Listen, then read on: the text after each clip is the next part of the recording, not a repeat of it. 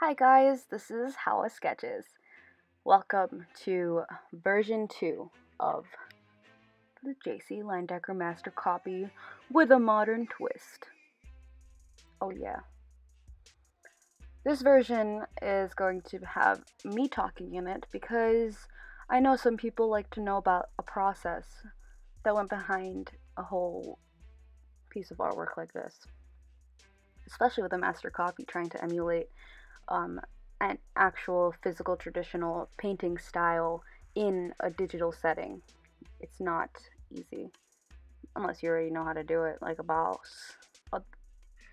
Kudos to you for that. I'm only in my third year at the College for Creative Studies. I am an illustration major at the moment. I think I found my niche after switching majors about 3 times. I'm so excited to share this process with you. It was not easy. I'm probably gonna say that over and over again.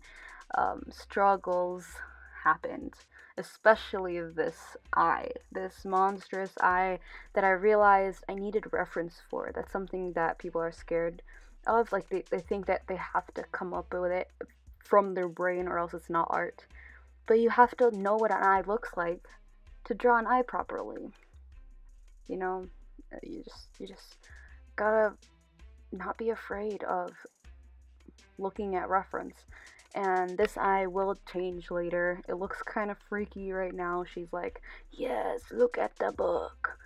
The original painting actually was by JC Leyendecker in an editorial, probably a magazine, in 1905. So I'm going to add a few things in here that probably were not around at that time. The editorial illustration was, I think, for Easter. And I think this is set in a church, because what she's sitting in looks like a pew, like the end of a pew at a church. I'm not sure. I've never been to church before. I'm not Christian. But it's interesting, especially learning about different kinds of textures, especially in the wood that is shown here. You'll see that very soon. My fingers. These fingers were so beautiful. I don't want to brag or anything, but I am very proud of these fingers because I studied them and I really wanted them to look real. I want them to look touchable. This thumb was added in because I wanted it to look like she was pressing onto the iPad or ginormous phone or whatever I'm gonna have that's sitting inside of this book here. The book is probably like a Bible or something. Oh, here is another big mistake that I made. I changed it a while later. I'm just trying to get the feel of an iPad or a giant phone that she's hiding behind a book and sneaking in the church or wherever she is. And it was really hard to get it to look like that because people thought that it was just like a phone with a weird case. I don't know, it was really challenging to try to get it to come across. And that's with a lot of illustrations, you have to know how to communicate with your audience. Communication design is essential with this kind of stuff. With any kind of stuff. And actually, you don't want people guessing, unless you do want people guessing. But what if they're guessing about the wrong stuff?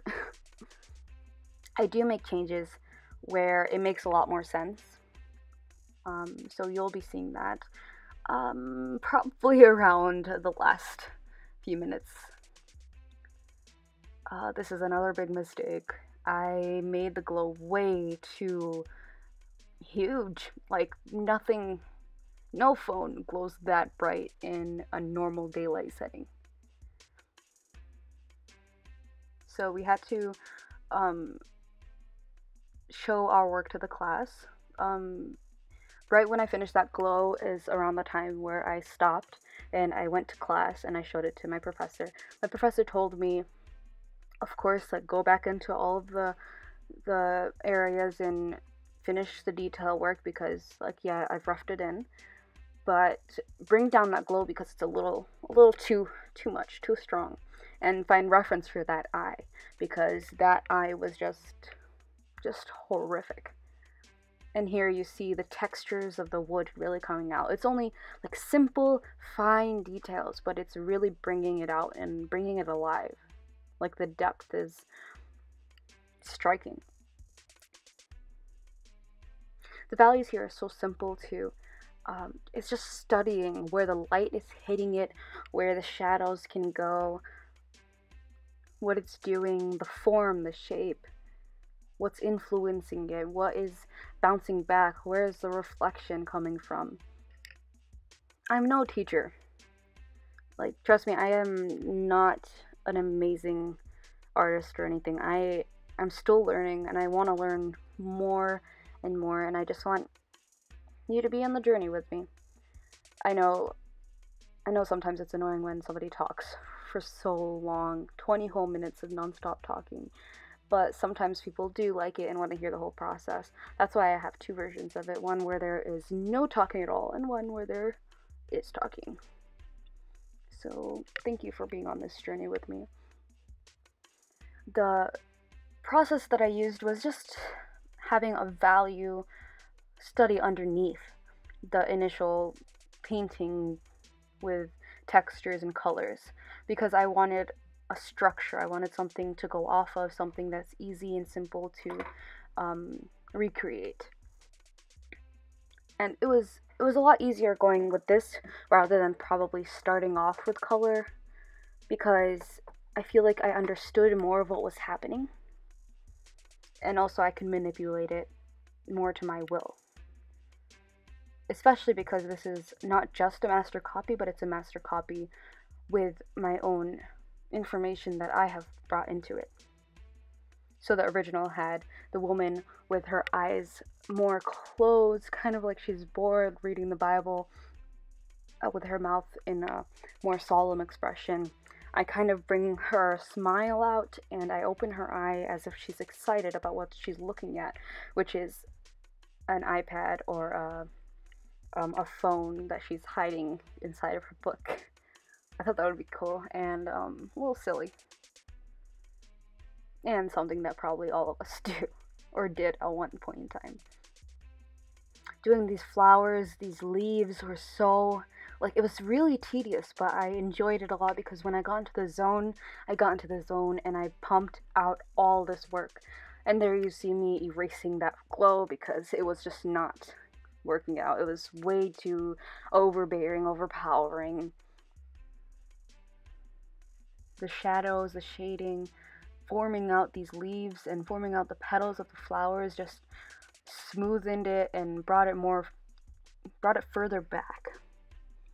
And I think this was really essential to the composition of the piece, and even adding to the dimensions.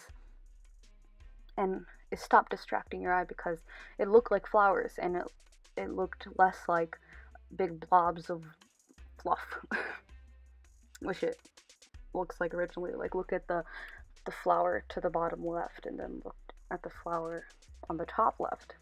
Completely different.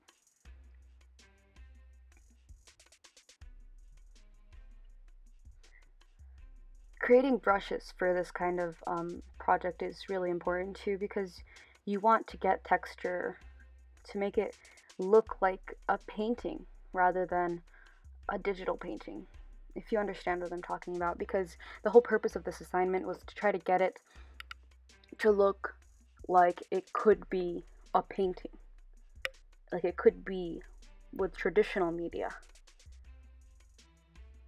I don't know for sure what media Leyendecker used for this piece, but whatever it was, it's beautiful. I love Leyendecker's work. His style, his hatches, his almost graphic, impressionistic, but very finely tuned.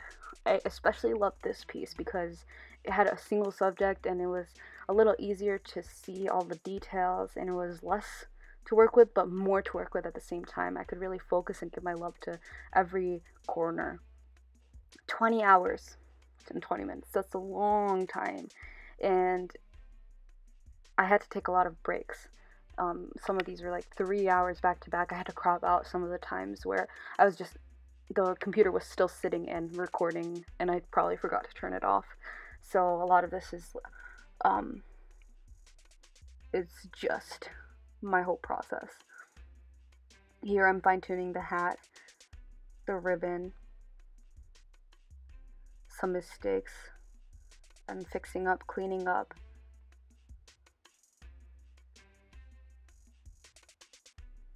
Oh, by the way, I'm just crediting the music in the background, which is from the GarageBand. I just mixed like 3 of the default tunes together and came up with this little jam. It's pretty funky. I like it.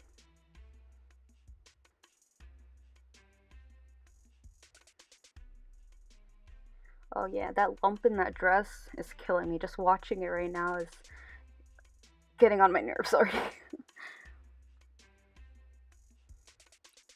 Before I actually started in the digital phase, I did some thumbnailing in person on a normal sketchbook with pencil, and I was trying to figure out what I wanted to change in the image to make it have like a little modern twist.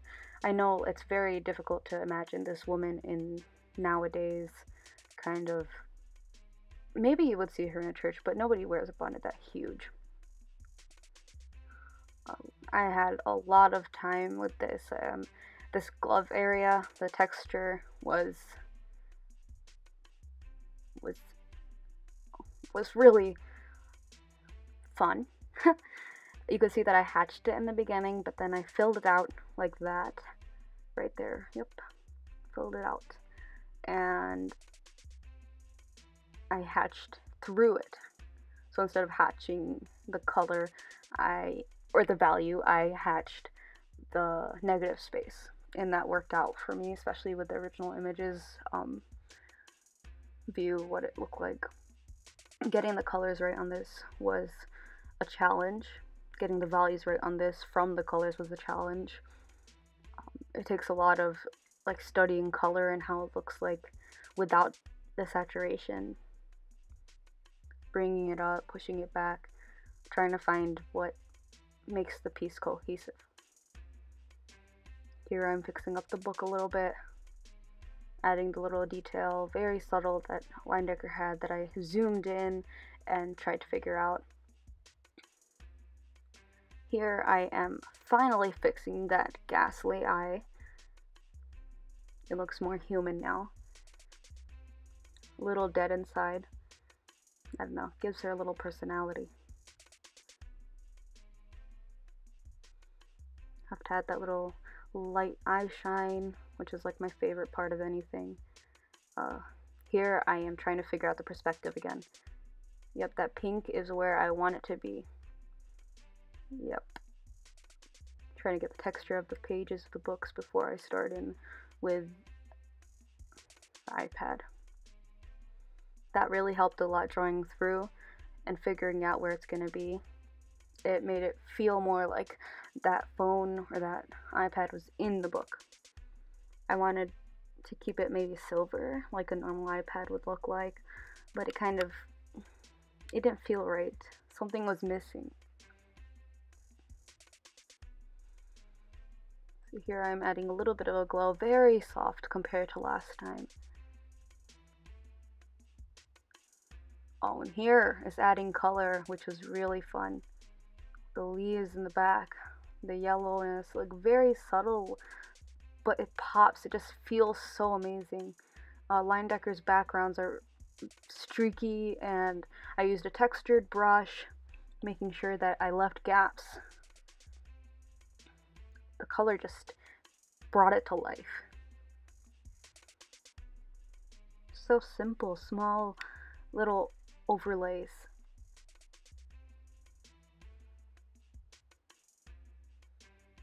I did the overlay in one layer, but then I went in with more detail and recolored it because look at it's just not cohesive enough. It's not like an actual painting where there are like different colors in the darks and different colors in the lights, the warms, the cools, everything that makes a painting so unique and original, especially with Leyendecker, how impressionistic that he can be. It's beautiful. You can see me turning off and on the layer because I wanted to see the difference that I was making. I would also like closely compare it to the original image. I tried my hardest with this coloring because sometimes like you don't see that. Some of these lines look purple, some of them look orange, some of them look like white almost. So going in there first with like an initial layer of coloring where it's like closer to the original's color. If you got that glimpse of it from further back, it really pops. Like, yes, it does look pretty nice with an overlay, like, and just the overlay, but adding these colors on top with a different hue, different saturation, different lighting, it just makes it all the better. And especially with a master copy, you want it to look like the copy. You want it to look like the master's work. The folds of the dress were so creamy. I loved it. The warmth, it really put it together. The colors used in this was a lot of fun to use. I've never worked with a palette this warm. Even with that green that you see at the bottom of the screen, it's warm. It's very warm in this setting.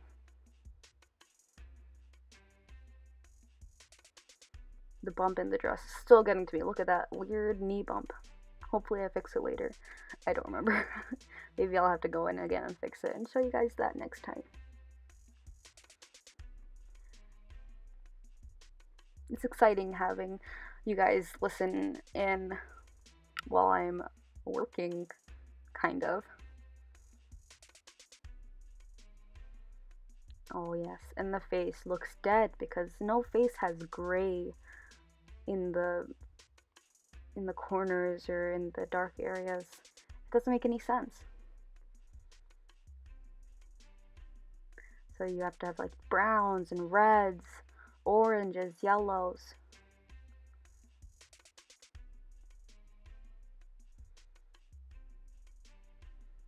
The lips, like having the planes on the face and understanding how light works, it's really helpful. The hands, again, here I am, we're fine-tuning everything with the color. I feel like it brings it to life. It brings them off the page. It makes you feel like you can hold her hand, touch it, even though it might not be so finely detailed. It pulls it off the page. Here I am trying to figure out what to do with this iPad. I'm like, okay, maybe I'll just make it black. Oh, look, I forgot iPads have headphone jacks right there. Maybe I'll have it in a case, a black case. Here I am adding glow, a little bit of blue because I don't want it to be like a white glow. I want it to be like blue because, you know, technology is blue. Here I'm adding a detail that really brings out the iPad so you can tell it's a device and not just some random thing that's in her hand. I didn't really reference for this. I should have probably, but I think since it was such a small detail, I wasn't gonna distract too much from the eye. I know how headphones work, probably because I twist mine up all the time, so getting the texture of that was fun. Here is like one of my favorite parts, which is really fine-tuning and adding the final layer of texture over the designs, bringing it out, straightening it, because before it looked a little fuzzy. Now it looks like it has dimension, like there's depth, like it's alive. And I'll use that word a lot because it does, it feels alive, and we're so close to the end of the video, which makes me kind of sad, but you're probably very happy.